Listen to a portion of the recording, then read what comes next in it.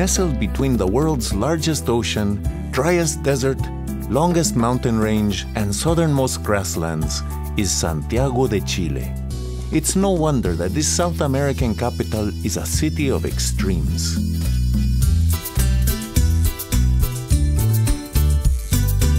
Bienvenidos a Santiago, a cosmopolitan city where you can be whoever you want to be. Dine out in elegant business districts, grab a churro in an urban park, or handpick fresh seafood in a historic market hall. Delve into classic art museums or get inspired by bohemian street art. Escape the heat in modern air-conditioned malls or find sanctuary in historic cathedrals. Treat your palate to a fine wine or down a beer in one of the city's favorite bars. No matter what you are looking for, Santiago has it all.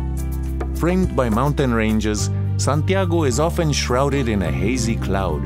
In this soft light, the well-worn stones of the city's oldest districts recall the atmosphere of the old Europe.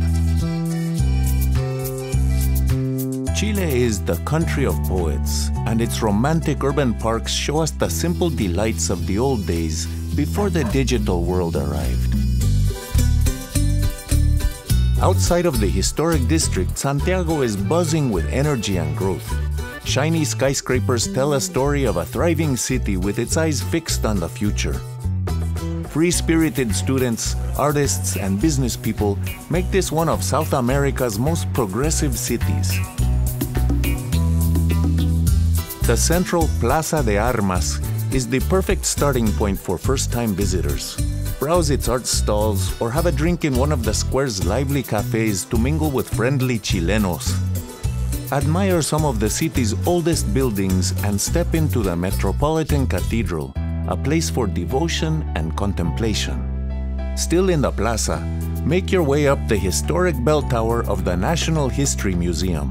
See how 16th century Spanish conquistadores planned the capital around Santa Lucia Hill, the spot where the city was founded. Of course, thousands of years before the Spanish arrived, Chile already had a thriving civilization. Today, only a few indigenous groups remain.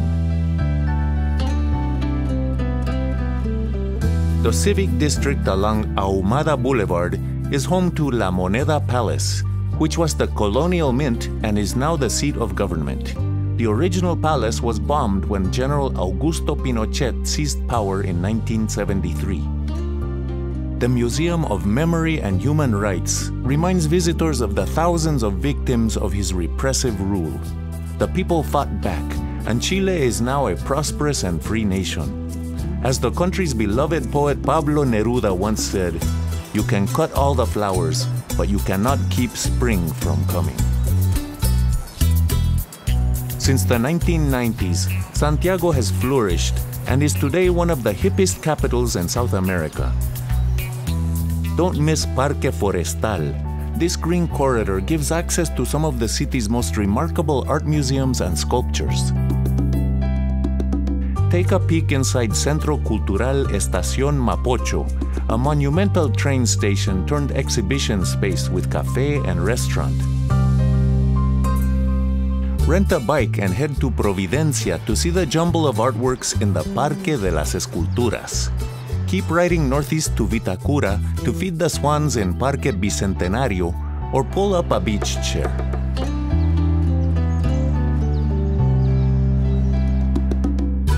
To the south of the city is Pirque, where you can tour the famous Concha y Toro winery. The experience will make you a connoisseur of the region's Chardonnay, and the viñas tasting sessions are a feast for the senses.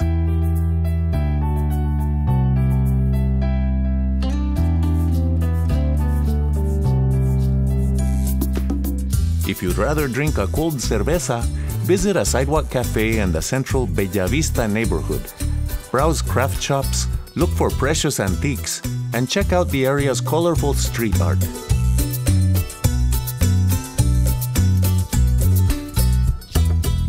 From Bellavista, which is Spanish for beautiful views, you can scale the city's revered hill, Cerro San Cristobal.